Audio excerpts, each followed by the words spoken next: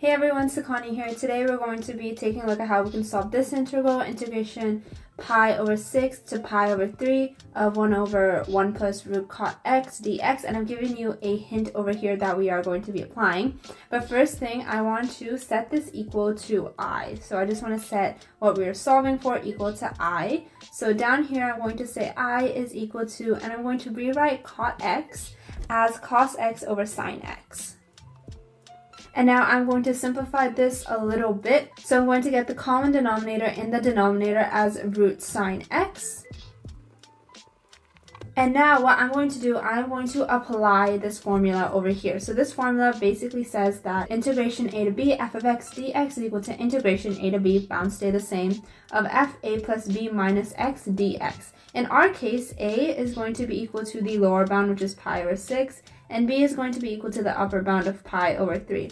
So this is going to become f of pi over 6 plus pi over 3 minus x. Simplifying that, we are left with f of pi over 2 minus x. So I'm going to apply that over here. So f of pi over 2 minus x means that I'm going to rewrite this as...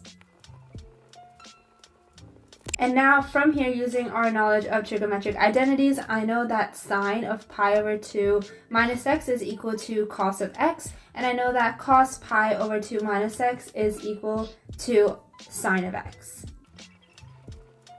Alright, and now I think we are getting really close because I see that this is also equal to I. We can actually add this as well as this, because if I add 1 and if I add 2, I am left with 2i on the left side, and then integration of pi over 6 to pi over 3 of root sine x plus root cos x over root cos x plus root sine x. So by adding 1 and 2, I managed to get this integral, and from here I am aware that this is just equal to 1, right? So I can rewrite the integral, and now I'm going to simplify this, and our final answer is going to be pi over 12.